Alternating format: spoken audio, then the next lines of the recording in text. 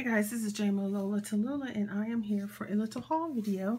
I had said that I had ordered some stuff and that I was waiting on it to come in. So part of my one order came in. I'm still waiting on a Hixie Soft order, and I'm still waiting on 3 things that I ordered from Create and Craft. We shall see about that. So there we go. So I'm going to go ahead and show you what I got, because I really am interested in my other items as well. Okay, so now I have my 3rd Tattered Lace Tote, because it came with a Tattered Lace glass mat. So I thought this was pretty cool, and yeah, it was a decent price for both of them. So I went ahead and got that, and you can use these to paint on, used to suction down your baby blue and so forth. You know, easy to wipe up. So I was glad to get that at a decent price with the bag. Now we all know our machines go through a workout. So I had to buy another set of baby blue plates because mine are excuse me, I already cracked one. Then this die came. Let me get these out the way. Okay, so then I got this die. I love these couture dies. And it's Into the Woods, and it has 10 pieces, and it cuts this out, and you can see the different ways that it cuts. And it's a relatively large die. Look at that. So I can't wait to play with that. Then I bought the mystery die pack, and I was considering getting 2, but I don't know how much they vary their packs, so I only got 1, and it came with 12 dies, and they were a mystery as to what you would get. So I got this one, Hardwick border, this little set. I love the flower, that's so cute. This little ATV. I might end up destashing some of these. There's the boy baby booty. I have the girl one, so I don't have a boy one. There's this cute tassel.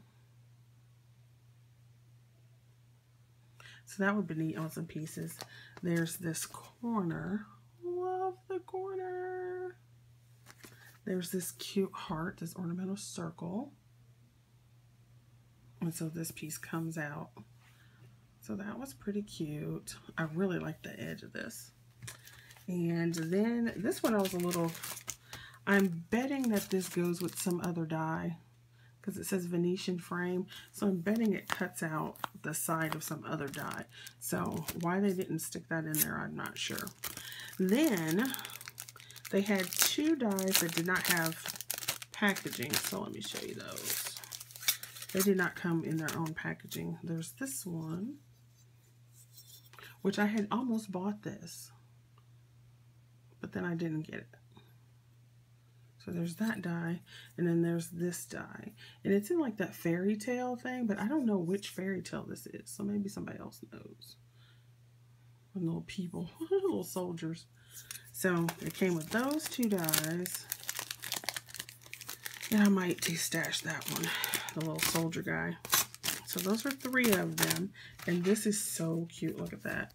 Ah, little cupcake with the cherry. I love it. So cute. Make some little birthday cards. That's adorable. And then this Hidden Sweetheart edge die. I almost bought this one.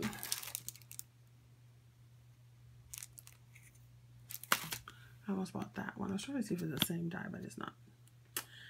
And I did not buy that one, and I'm glad because it got in this mystery thing. Then there was this foiling pack. Now, I don't know about any foiling without a machine, but this is what came in this pack. So it came with the Foiling Expert magazine.